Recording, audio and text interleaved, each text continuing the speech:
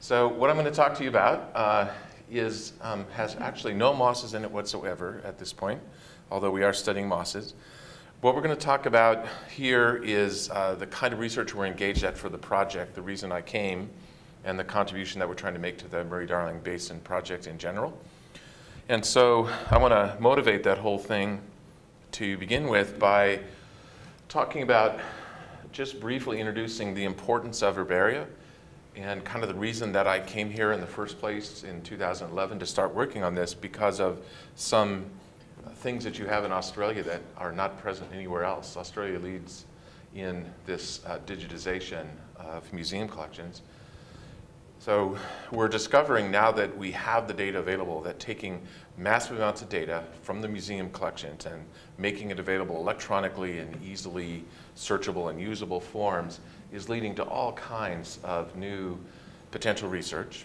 And then, as many of you know, the costs of DNA sequencing have gone down so much that we can do phylogenetic efforts that 10 years ago would have been silly to even try.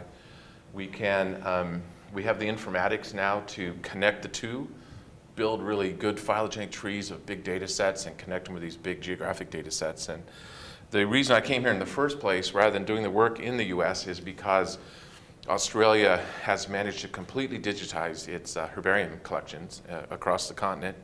And we're just barely getting going the last few years in the US. So I hope to do it in the US eventually. There are many uses of these databases, and I don't want to say that what we're doing is by any means the only thing. Many people here are taking advantage of these data in various ways, looking at change through time. Phenology changes has turned to be a super important use of herbarium specimens, seeing when flowering times were 100 years ago and 50 years ago and so forth. Looking at the invasion biology. People use our herbarium all the time to see when pathogens first came into California. And then more academically, we want to produce tools to allow people to identify the plants or animals in the place, as the case may be. And then those of us who have more academic interests realize, and we were talking about this a little bit even in the noontime discussion today, things like biogeographic studies, ecological studies, comparative ecology studies. We need to have both the data on a broad sense and phylogenies. But what I particularly want to talk about today, and I'm going to focus on for the rest of the time, is assessing biodiversity, which seems like ought to be something that we can do already. But the trouble is, the biodiversity is usually assessed, almost exclusively assessed, as a count of species or a comparison of species of some sort. So if I want to say how much biodiversity is in a place, I count up how many species are there. If I want to compare two places and say how similar are they, I look for how many species do they have in common versus how many do they not have in common. And what that does not take advantage of is our increasing knowledge of the tree of life. The best thing that species can be is one level on this tree. And often they're not even that if they're not phylogenetic species. But at best, if they're phylogenetic species, then you have sort of a crazy hedge trimmer, a drunken hedge trimmer has gone through and trimmed this hedge. We know that in some groups, species are defined very fine scale. In other groups, for tradition's sake, the species are quite deep and large in an evolutionary sense, like in mosses. Most of the things we call species in mosses are older than what are called genera and angiosperms, just because of the difference in biology. So we have, if we only look at biodiversity, think of it as we're only looking at it in a one-dimensional way. We're only looking at not necessarily the tips of the tree, but in this top of this crazy hedge that has been trimmed. And we have so much more information if we look at all the relationships, if we look at the relationships of the tips to each other. And so that's the kind of direction that we're going. It's not replacing the traditional way of looking at species, because species are part of the tree of life. It's just they're not all the tree of life. They're just one level in it. So here's just a quick example of how you can have a disconnect between number of terminal taxa and amount of the tree that's covered. In both of these trees, there's something like, what, maybe 14? There are 14 terminals. So if I have 14 terminals in some place, like in this park or that park, I might say, well, these two parks both have 14 species or whatever the terminal taxa are. But you see, they measure a different amount of biodiversity. 14 taxa that are in one cluster like this cover less of the tree than 14 taxa that are distantly related. These 14 taxa cover much of the tree. These 14 only cover a small part of it. So there's a disconnect. The absolute number of species tells you something, better than knowing nothing. It tells you something, but unless you know the distribution of those species on a phylogenetic tree, it doesn't tell you very much.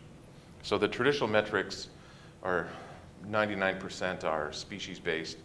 And what I'm talking about here are methods that have been developed and also developed mostly in Australia, another reason I came here, by researchers having access to these kind of databases and measures of phylogenetic diversity, phylogenetic endemism, and so forth. Virtually every measure is Australian derived, which is also very interesting. And I wonder if it connects up with having the availability of all that distributional data. Okay, so just like biodiversity per se, biodiversity counting is more than just species, so is endemism. And I think you'd have to say that endemism is even more focused on species than just diversity counts are. They're almost synonymous to a lot of people. When they talk about endemism, they're talking about whether a species is restricted to an area or not. But of course, clades at any level could be endemic. By endemic, we mean having a restricted range. So we should sort of define endemism much more broadly to not just talk about the terminal taxa, but to talk about the branches of the tree. And you could have a lot of endemism in a place because the whole branch of a tree that's in that place is rare, not just the terminal taxa. And that's this concept of phylogenetic endemism that was also developed in Australia by Dan and others. So basically for both these issues of diversity and endemism assessment, we need to look at the whole tree and not just species. This is really a rant against species, because, you know, which I will do, I think, a week from Friday. But this is basically just saying that even if species are perfectly good phylogenetic units, they're still not everything. There's still depth to it. So the important measures that I'll be throwing around here, I'm going to go into in more detail than this, but the major measures, original measures are PD, which is phylogenetic diversity. That's been around since the early 90s.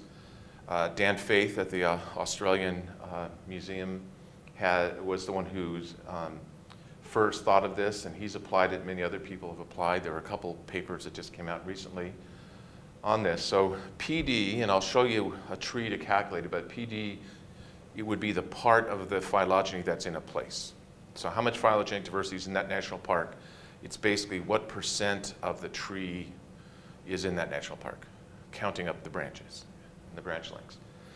Phylogenetic endemism is only defined since 2009, paper that Dan was first author on, another good Australian measure, which is related to PD. The way to think of it is it's PD of a tree that you've weighted by how common or rare the branches are, and I'll show you an intuitive example of how to calculate that.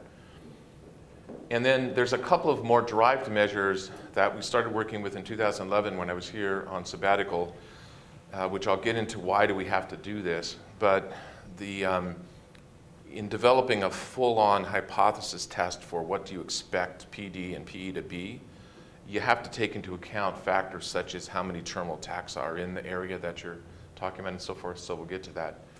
So I'm going to talk about, these are the main measures, and then I'm going to talk about these derived measures here that, so if I say RPD, I'm talking about relative phylogenetic diversity. It's basically more in a statistical framework. You're saying how much PD do you have in a place based on a null hypothesis of how much you should have in that place. So this is trying to get at more of a significance level.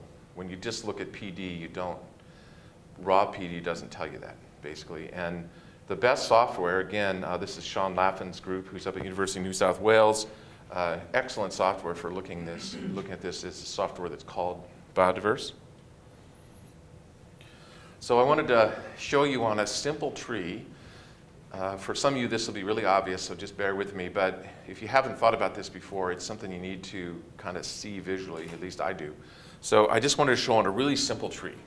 this only has 5 terminal taxa, and it only has that many branches, 7 branches. It has, we're just going to say we're picking 3. So let's say our global tree has 5, and now we're talking about some area that only has 3 of them. How much of the tree does the 3 that I pick sample? Well, it depends on how they're distributed. So PD, another thing I should say is that all the analyses I'm talking about here, the branch lengths are scaled so that they add up to the total length of the tree. So in the original units, which are DNA, amount of DNA change, you divide each branch by the total length of the tree, so that when a branch is 0.25, that means it's 25% of the length of the tree. So the branches, unless I made a math error, should all add up to 1. And part of the reason we do that is to allow comparison between really different groups, where the trees are going to be kind of arbitrarily different in their length. So these are trees that are scaled to the total length of the tree. The relative length of the branches is the same in the original data. So that's one thing to point out. Then, depending on which 3 terminals that I pick, I'll get a different PD. And if I on purpose pick the 3 longest branch taxa, you can sort of see intuitively how this is going to be the longest possible PD you can get for picking 3 taxa. It's 0.9, and what that means is 90% of the tree is sampled if I pick those 3. Alternatively, with such a small tree, you can kind of pick the ones that are the shortest, and if I do that, it turns out with this tree and picking 3 taxa, the shortest PD you can get is 0.55.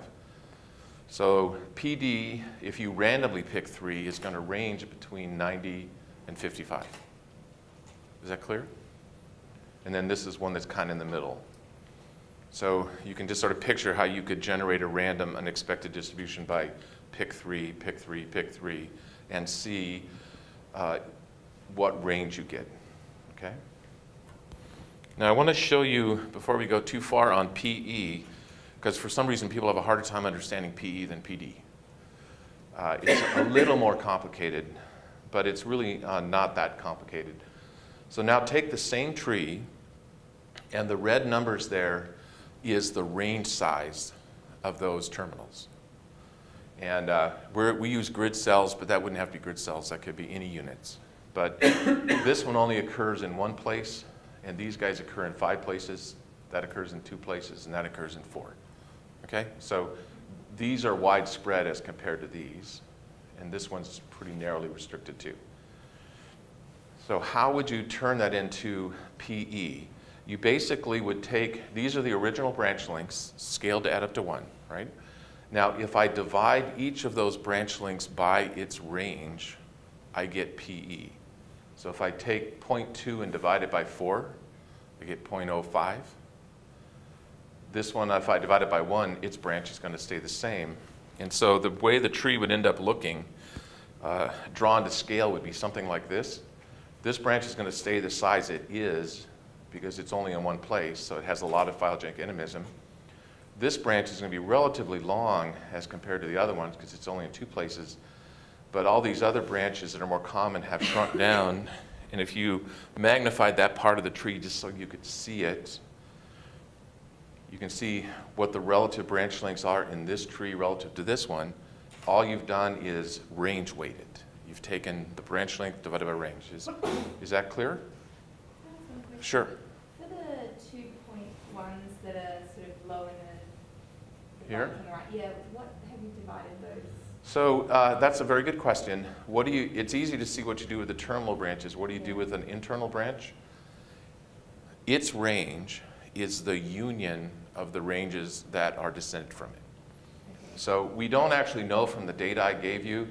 The range of that branch is at least 5, but it might be 7, depending on if are these sympatric or not.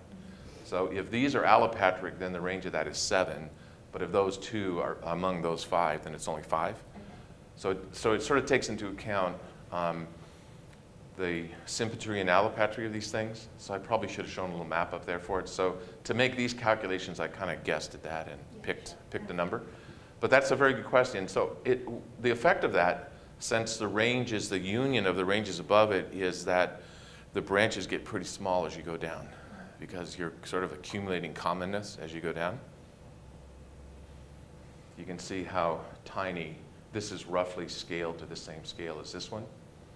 So the whole tree has gotten shorter, but some branches have gotten shorter than others. So you're downweighting the ones that have widespread range, and then all you have to do is take the PD of that tree. So this makes it, I think, easier to understand that PE is a kind of PD. It's just PD on a tree that you've adjusted for the ranges. So when you say you have high, obviously any branch that incorporates this, any selection of taxa that incorporates that branch is going to have a lot of PE. So now if I take an area, I would do the same thing. I'd say, okay, there's 3 taxa there. I would add up the length of the subtree that you get from those 3 taxa, and that would be the PE. And so hopefully that's kind of clear. Now, what about this RPD, RPE stuff? Why can't, those work by themselves? The trouble is we don't know what to expect. So if you look, this happens to be the genus Acacia in Australia, and the reason we're using that for the first test case is because I'm pretty sure that's the group that has the most specimens. What was the total number of specimens countrywide? It was 40,000 or? 700,000. Or maybe it was, no, not 700,000. Records. That many? Okay. So there's a lot of data for this one, whereas a lot of plant groups are not as well collected, but for some reason eucalyptus and acacia are extremely well represented in the herbarium. So, and also we picked this one because Joe Miller, who's not here today, over at CSIRO, has a phylogeny. This has over 1,000 named species within Australia, but he has a phylogeny for just over 500 of them, which are in here. So this is PD for, it's 25 by 25 kilometer grid cells, right, Carlos? Yeah. For the whole continent. And the heat map here is how much PD there is. So, okay, there's a lot of PD there, and there's a lot of PD here, and concentration in there, low places. But the map doesn't really tell you what to expect, and you worry when you look at the terminal taxon richness, the species richness, looks very similar. And it makes sense that if you select 5 taxa from a tree that has 500, it's going to just by chance sample less of the tree than if you select 50. If you select 50 taxa from a tree of 500, you're likely to sample, quite a bit of the tree. So we need to develop an expectation. Here's the same thing with PE for acacia. This is PE here, and this is endemism of the terminal taxa. So this is your standard species endemism measure. This is phylogenetic endemism measure. You go, oh, they're pretty similar.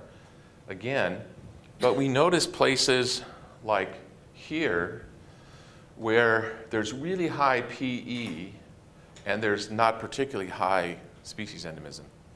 So anybody have a guess, like why? How could that possibly happen? How could you have high phylogenetic endemism without particularly high species endemism? The things that are there have really long branches. Yeah, so the rare things have really long branches, which is something we were really vitally interested in, actually. And likewise, you have places like this where the endemism you'd see from just the terminal taxa looks pretty high, where it's not that high in PE. And then you have places like here where it's high in both. It's like super high in both. So I'm going to come back to this slide later after I show you the more analytical stuff for the hypothesis test, and we'll come back, and these all sort out to be in different categories. Okay, since there isn't, for a lot of problems in biology, ecology particularly, there's no known distribution of what PE should be like. It doesn't necessarily follow a normal distribution or something. So like a lot of problems in ecology, we have to develop our own null expectation of what should it be. And I want to go over this kind of slowly to be sure everybody understands the randomization that we're currently using. It's certainly not the only possible one, but it's the one we're using, which there's about 3,000 grid cells in that map. If you took all the species off the map, you got 3,000 grid cells, and you refill the map with 2 constraints. One is that each grid cell gets the same number of species. So if it had 3 before, it gets 3. Each species goes in the same number of bins, so its range doesn't change. but otherwise it's random. So basically what's happening, a grid cell that has 3 species is getting 3 species picked at random from the tree and stuck in there, and then again and again and again. Because what we're trying to assess is what do we expect given sort of holding the number terminal taxa constant. We're doing just like with those trees with the blue circles on them do. And then we want to compare the PD or PE that we observed to what we expect. But to do that, you have to, since these are phylogenetic measures, they have to be measured on a tree. They don't exist independent of a tree. So what is a reasonable tree to use to compare the real values with to get your expected? One thing you can do is use the same tree. You can basically say my null expectation is my real tree, and I've just picked 3 taxa or 5 taxa at random over and over again. What PD do I get? And you can do that in biodiverse. That's extremely dependent on the structure of the tree that you have. So it's not the most generalizable sort of thing, and it doesn't let you test some of the hypotheses we want to. So what we wanted was these relative measures to use a more general sort of a tree that could actually have or compare better across different trees. So these are both essentially ratios that are comparing in the numerator the actual value to some denominator, which is the value you get on a null tree. And I'm going to show you the one that we're going to use for now. We've looked at several different ones, but this is kind of the one that we like the best. Okay, so I'm just going to show you one here for simplicity, not saying it's the only possible one. This is just to remind you what the actual tree looks like again. This is our actual tree. So one kind of null tree you could have would be to say, well, what would I get if all branches were equal? Okay? So you keep the topology of the tree the way it is in the real tree, the actual tree, but you adjust the branches to all be the same length. So you say, what's my PD on my actual tree versus my PD on this tree or my PE? So see, all these branches are exactly the same length, and remember, they add up to 1. The PD, I don't know if you remember, the PD had a broader range in the actual tree possibilities than it does in this. Given that the branches are all equal, the possible PDs you can get is a narrower range. Does this make sense? You see what I'm trying to do? I'm trying to compare the PD I have in the real one with the PD I get on kind of a neutral tree. That my real tree has all kinds of differential branch lengths. This one doesn't have differential branch lengths. They're all the same. So then RPD, for example, if I pick the 3 taxa, I look at their PD on the real tree, and I compare it to their PD on the null tree, and I look at this ratio, and then of course I have to do the randomization to really know if it's significant or not, but probably this is not significant. We would only know after we did the re-picking 3 taxa over and over again, but these are kind of similar. Whereas if our real tree, the selection of taxa that we have in the real tree happens to be these 3, then this ratio is much bigger. See, the expectation of RPD is 1. If the real data match the null data, you should get the same value for both. So if you get greater than 1, it means the real tree has more asymmetry in the branches, kind of, that are present. If you get less than 1, it means they have less. This one probably would turn out to be significantly high. And this would probably turn out to be significantly low. Here your PD is only 0.55 with the real tree, and it's 0.75 on the null tree. So now what we're going to do, this may seem very esoteric, like who cares about this, but I'm going to show you the reason why you'd want to care about this measure. What can it possibly tell you? Okay, so now we're shifting into explanation from just looking at patterns. But as she said a minute ago, if you have a high RPD, like a really high RPD, that means there are more long branches in that place than should be there if the taxa were being stuck in there at random. It means you've got lots of long branches. Does that make sense? Now, there are different possible explanations for it. Always in science, you get a pattern and you have to apply other pieces of evidence to decide what's the most likely explanation. But one possibility is a biogeographic one where we're talking about maybe a refugial sort of place. In the US, a place like the Great Smoky Mountains is like a famous place for long branches because it's the only place in the continent. I'm not really sure about Australian geography as much, but it's the place that has been available for plants the longest of every bit of the surface area of the continent. So it tends to be a museum of older lineages that are kind of sitting there. So that's what we mean by a refuge. So it could be that. But there's a very interesting ecological explanation that could be the case upon further study, which is this, I'm sure you guys are aware of this community phylogenetics, which is a whole big field right now. And the point of that is looking at the organisms that co-occur in a community and asking these kind of questions. Are the ones that co-occur in this pond, do they have the relationships to each other that you'd expect if you chose them at random? Or are they more closely related to each other than they ought to be? Or are they more distantly related than they ought to be? And if they're more distantly related, that's the signal that perhaps competition would lead. If Gauss's principle is correct, which close relatives can't coexist, then you'd expect close relatives not to coexist and more distant relatives to be able to coexist. So the ecologists are actually using these kind of measures. When we're looking at a 25 by 25 kilometer square, that's not really a community because there could be a bunch of acacia communities in that. So this is just an approximation, but it could be a signal of competition that you're actually seeing.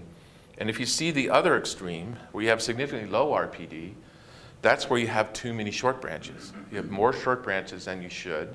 So that would have alternative explanations. This could be some place where there's a bunch of very young lineages that are they're short because they're recent. And there's an ecological explanation of it, the opposite of the sort of phylogenetic overdispersion is this phylogenetic clustering where close relatives are living in the same place. And that's usually explained by what's called habitat filtering, which if a big clade all has the same growth requirements, then you're going to tend to find them living together. So when we do this on the California flora, you find a lot of cactaceae growing in the desert. So the plants, there's just a few major groups of plants that like to live in the desert. So there's not a random selection of all possible plants. Okay? So this has a possible explanation as well. So you can see that the RPD, even though it seems esoteric, it's giving you a first hint at least at ecological process and or biogeographic process. So here's the map for acacia.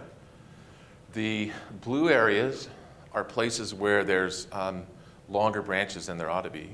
And the red places are where there are shorter branches than there ought to be. And this is just a reminder. Obviously, the real tree has 500 twigs on it. This is not the real tree. This is just our little practice tree. But as it turns out, the acacia tree has, I couldn't even show it to you on one screen because it's 500 taxa, but it has relatively a lot of length in its terminal branches. Tree shape turns out to be really important in influencing these measures. So a tree that's very kind of branchy and has relatively short internal nodes compared to the nodes toward the tip will have a certain set of properties versus other tree shapes. But this is our null tree shape is kind of in the middle. It's saying all the branches are equal. So this is what is being measured. It's the ratio of what you get on the real tree, which happens to have that shape, to this one. So you can look at these, and it's probably a mixture of ecological and biogeographic explanation for why you would be getting over dispersion or under dispersion of phylogenetic relationship. But I hope you can see that this would be really interesting, at least would be the first pass on a continent scale to let you zoom in to areas like we're going to do with the Murray-Darling Basin.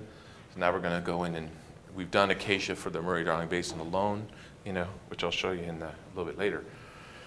Okay, now RPE is, from what I'm interested in, even more interesting because one thing that's been a kind of a long, I learned this when I was an undergraduate, and that was a little while ago. The in California, people have been very interested in trying to understand the difference between neoendemism and paleoendemism, where neoendemism, as you can see here, neoendemism is this idea that an organism is restricted in its distribution because it's a young lineage that just hasn't moved out very far. So in California, we have all these serpentine barrens that have named species that would fit in the spatial area of this room, and they're considered to be very young, a very short branch. Whereas paleoendemism in our flora would be something like the coast redwood, which we were walking among in that in the video, which has an extremely long branch. From the fossil record, it's known to have occurred all the way across North America and occurred all the way over to China and Japan. So paleoendemic is conceptually a really long branch rare taxa which has shrunk down maybe perhaps from its, so it's endemic now to a very small area but may not have been through its whole history, okay? So people are very interested in this. There are many papers written on this, but interestingly there's never been a quantitative method to try to tell them apart. And we think this is the method that does it on landscape scale. So if we do the same comparison we just did, and now we map out RPE, and we look for significantly high and low with the randomization test, then as it turns out, and I'll show you on our simple example why this works, that when you have high RPE, what it means is that you have an overabundance of rare long branches. And when you have low RPE, and you know, I'm not giving you the details quite yet, but the punchline is that it's a place where there's a lot of rare short branches. So what this lets you do on a landscape scale is say, here's a center of endemism that is dominated by paleoendemism versus a center of endemism that's dominated by neoendemism. This is not designed to point necessarily to specific clades, but is a property of an area. Can I ask you a question about that? Sure. When you're calculating your RPD and RPE, are you doing both those randomizations, the one where you shuffle the species around between grid squares and the one where you create this equal branch length tree? Is that, I mean, is that no, they're being done. together? They're being done at the same time. So basically, what we're doing, the randomization is just the refilling the map, and then what Sean has in the output from that, you can calculate, you know, the PD on the real tree. You can calculate the PD on several different null trees that we have. So it's output in the randomization. You're taking the sample of taxa that you had, and you're just calculating PD or PE on the null tree instead of the real tree. So it comes out in that table from the biodiverse output. So you can just, if you want to, you can make a ratio, or you can map either one, or you can do, I'll show you, you can graph them against each other. So, well, let me just go ahead to a graph, and I'll show you what I mean. And I also want to point out, this is something I don't think I told you about, Dan, that in order to really use RPE in the way I just described, you actually have to do a two-step process. So what we're doing now is, and all this comes out of the same randomization. So we first look to be sure a place is either a center of paleoendemism, or, I mean, not paleo, but phylogenetic endemism, or kind of weighted endemism, or both first. And then those are the centers of endemism. And then of those, we apply the RPE test to separate them. And I could go into the details of why we do that. So we basically have, if it passes that first test, then we look for that RPE ratio, which parses them into three categories. You have centers of endemism that are dominated by paleoendemism, centers of endemism dominated by neoendemism, and ones that are not dominated by either, which have aspects of both. And we're calling those superendemic sites. So let me just remind you again how PE is calculated. I just want to convince you that the RPE measure works. So I already showed you this slide. This is just how you get PE from our sample tree that we had, our cartoon tree. Okay? So that should be familiar. Now all we're going to do is just follow a couple of branches. We happen to have, because I chose it that way, we happen to have a really rare long branch in that little simple example. This is a long branch, and it also happens to be rare. This was one of the shortest branches on the tree, and it happens to be rare.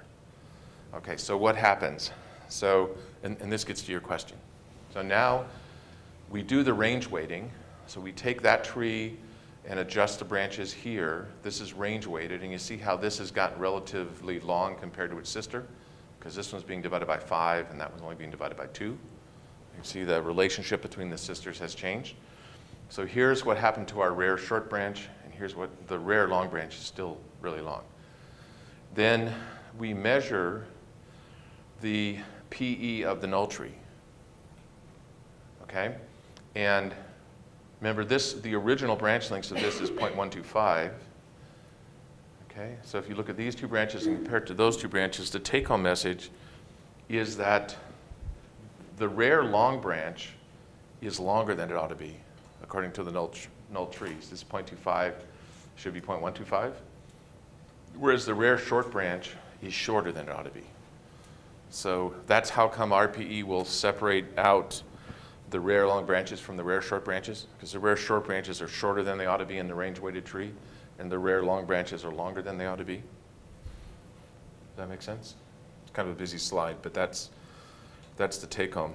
So now if you do the RPE of Australian acacia, same data set, actually same randomization, then you see these interesting things that we have 2 levels of purple here. Those are 2 different significant levels. We have the ones that are significant in both, basically the numerator and the denominator of RPE, to the 90.95 level, and then the deep purple is the 0.99 level. So these are centers of superendemism. And then we have a few locations, including one that should look familiar up here, and some in here, and down here in Tassie, a little bit right over here, that have significantly rare long branches. And then we have other places that have significantly rare short branches. Okay, so what this is doing is showing centers of endemism and is partitioning them into 3 categories. And then this view, and I think this helps understand what Dan was just asking, this is the numerator and denominator of RPE. And both of these would come out of the randomization, although these are the real values. I left out, this is only the significant grid cells. We have one of these that has all the randomizations in it, but so it's got a big cloud of points in here. But these are the ones that turn out to be significant. So the y-axis here is the actual PE on the real tree, okay? And the axis here is the PE on that null tree. So you can calculate it on the same data. This is calculated on, you know, the real value, not the randomized one, just to show the difference between these. And then if we did overlay all the random data, and there's a whole bunch of non-significant, these are only the grid cells out of 3,000 that are significant. There's a whole pack of them down in here. So the way to look at this is the ones that are up in this end of the distribution are the paleoendemic centers, and the ones that are over here are the neoendemic centers. And then all these ones in the middle, going way out here, have really super high measures of endemism in both numerator and denominator. So does that make sense?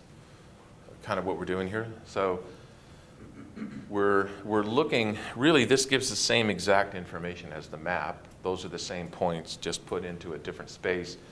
Here we're looking at a ratio.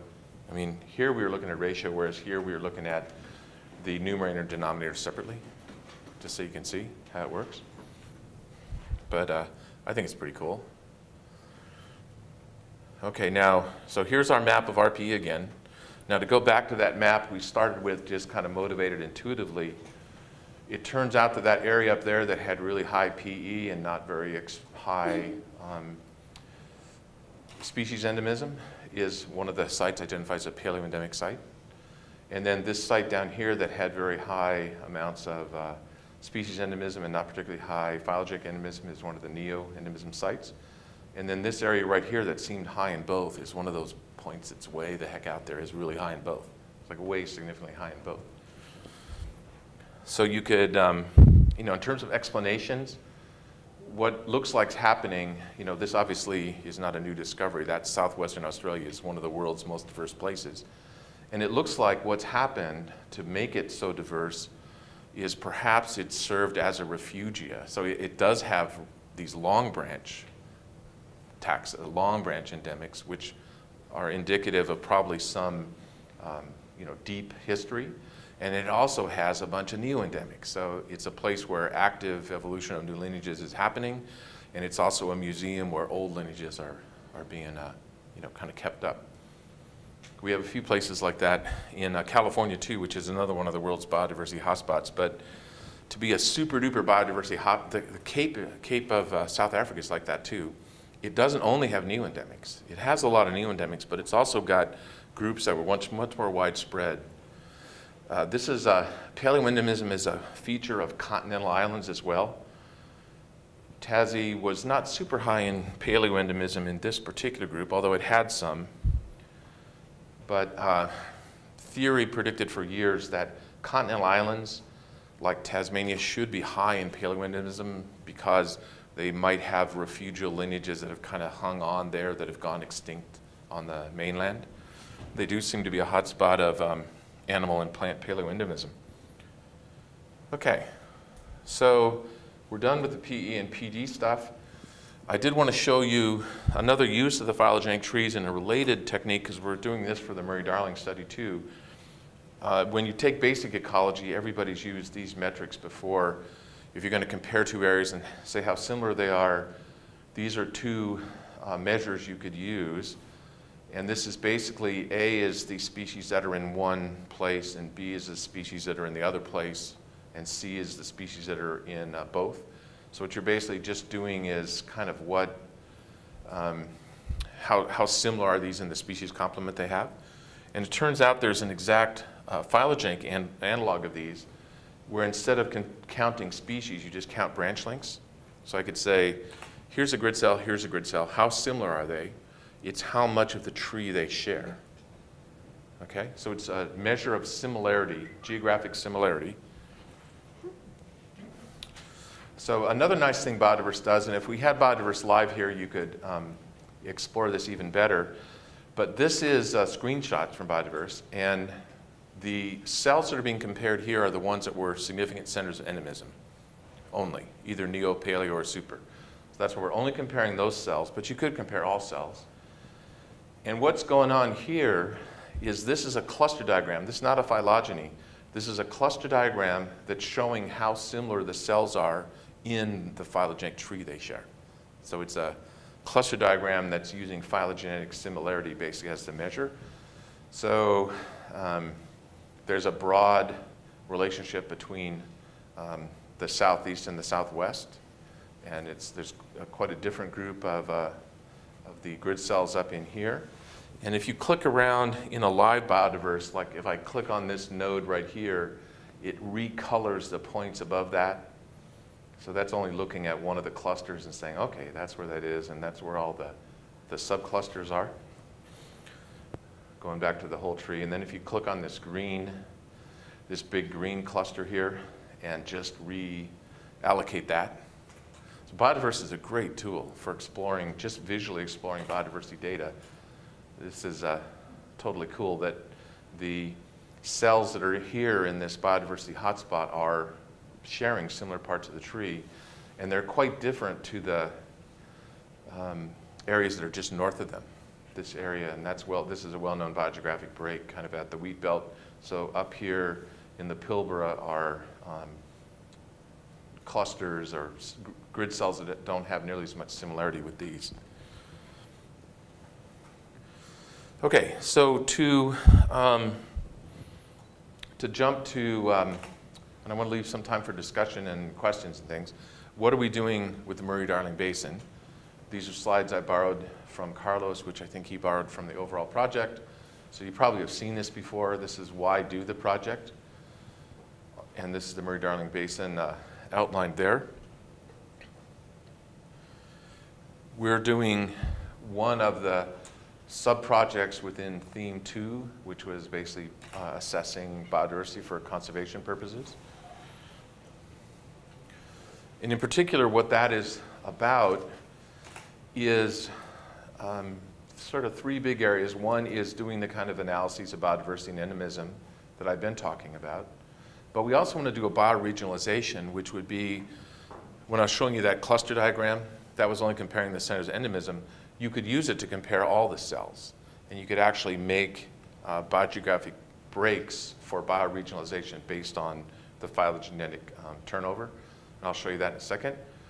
Then species distribution modeling and genetic population structure within, particularly within the aquatic organisms, is part of the overall project. But what I've been talking about today mostly deals with this.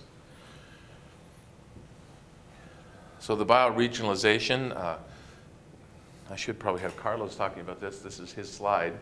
But the idea is we are looking at terrestrial organisms, riparian organisms that tend to be down by the streams, and then actual aquatic organisms that live in the streams. And the kind of overall goal of this, and we're working on a number of different organismal groups, the overall goal of this is to see, is there congruent patterns across really different taxonomic groups? So that's pretty cool. And see if there's any signal you can pick up between a terrestrial and aquatic organism, on this regional scale. So we want to do bioregionalization, we want to look at endemism, we want to look at biodiversity, and so forth. This is what we've done, one of the things we've done so far. This is acacia. It's actually derived from the same data set, the same distributional data set, same phylogeny, but this is just for the basin. I'm also really interested in comparative patterns across these. I'd like to know whether the patterns you see with acacia on the continental scale are the same patterns you see in this more local scale. But these would be using species turnover. So I think everybody's seen turnover maps before. That's where the issue is just if you go to the next cell, how much do you change? And so if you don't change very much, you stay the same color. So a place where you change color is kind of where when you go across that boundary, you change a lot. It's sort of an edge recognition. So depending on how fine scale you want to make it, you can recognize 2 or 3. This one might have an area up there too. So this is species turnover. This is phylogenetic turnover. They're correlated with each other as they should be. And remember, the turnover here is not how you're changing a number of taxa, it's how you're changing in the branches of the tree that are there. So one real interesting difference between these, this one's more forgiving in the sense that if you don't have the same species in 2 places, it doesn't count as a point of similarity. But you can imagine you could have 2 really close sister species, and one's in one place and one's in the other. That's going to give you phylogenetic similarity because, after all, they're just really close to each other. So it's not quite as harsh. This demands that you have to have matching of species. This is just saying, kind of, do I have a representative of that branch in both places? So we actually do get, we've done the bioregionalizations on the continent and also in the basin, and you tend to get nicer turnover measures with the phylogenetic measures rather than the species one, because again, it's based on the whole tree. And there's a new method. I don't think this is using the range-weighted phylogenetic one because that hasn't been published yet. That's the paper we're working on. But you can, with both of these, you get biased by the common organisms, either the common species or the common branches. So Sean Laffin is leading a theoretical approach which would be kind of weighting the rare branches count more. So turning over in a rare branch counts more than turning over in a common branch. So it's sort of a range-weighted approach like this, kind of range-weighted phylogenetic turnover. But they do tend to give you nice bioregionalizations. And this is Carlos's diagram of some of the things that seem to be happening. So we do see centers of neoendemism and paleoendemism on this regional scale. This is only 2 organisms. This is only eucalyptus and acacia. But what we hope is when we add a lot more, that we'll be able to see whether a center of paleoendemism in one is congruent with a center of paleoendemism in another group, which might tell you something about process. And then you can get into, especially on a local scale like this, trying to understand the causes of distribution. That's slipping into the interpretation range. This is the geology. This is elevation. This is depositional environment. And looking at that and trying to correlate it with where do we see our centers of endemism, where do we see our biogeographic boundaries, the breaks in the bioregionalization. And we put this in just to prove that we're actually working on something for spending all this money. That what we're working on this month is individual PD and PE studies of individual groups in the Murray-Darling Basin. And so far, we worked on Eucalyptus acacia, a data set that we have that has all the, I think it has all the vascular plants, so ferns, conifers, angiosperms, and a big giant tree, and then fish and frogs. But we hope to add some more by the end of the month. And then we want to do these meta-analyses I just briefly alluded to, which would be after you've done the separate analyses, then looking to see are there centers of paleoendemism or neoendemism that cut across groups. And then this idea of doing a regionalization, of trying to take the basin, put biogeographic breaks in it based on both species and phylogenetic turnover, and then make some, overlay that with protected areas and so forth, and make some practical conservation recognition. The concept of complementarity, I'm sure you guys have all heard in conservation biology lectures. If you're using complementarity for reserve design purposes, if I already have 2 reserves and I'm going to build a 3rd one, if I'm assessing with species, I want the 3rd reserve to have as different of a set of species as possible from the first 2. So that's this idea of complementarity for conservation, to try to spread your reserves out in such a way that you cover species diversity. You can do the same thing with the phylogenic turnover. You can say, okay, here's my protected areas. Now what's the next area that should be protected? It would be the area that protects the most of the phylogenetic tree that's not protected in the other 2. So you want the most dissimilar on that PD turnover to the ones you already have. That makes sense? So you can even use the phylogenics for like reserve design and so forth. And there's a story to this shirt, and this is actually my research group here. I think this one's Carlos there. But so what we're going to do when we get these initial analyses done, we're looking at ways to compare the analyses. There are many other null models. That one tree that we're using, there's other obvious ones, including developing a random tree. So there's other null trees that I want to look at. And the measures of PD and PE that have been used so far, because of historical reasons, if nothing else, measure all the way to the base of the tree. So you take the path among your taxa in your selection all the way to the base, which tends to make them more similar. So what Sean and I have been talking about are local PD and local PE measures, where you just do the path among the terminal taxa and don't go to the base. It gives you a much bigger range of possible PDs. And so we're going to see how these measures look if we applied local measures. And then what we're going to have to do to really fully understand the properties of this, I have some slides which I'll show later in discussion if we want to, but tree shape makes a huge difference. So the symmetry of the tree and the distribution of the branch lengths makes a huge difference in what you expect for PD-based measures. And probably the only way to really understand that is going to be to simulate trees that have known properties like really asymmetric, really symmetric, branches all deep, branches shallow, and so forth. So we're hoping to do that maybe even before I go, or at least get it started.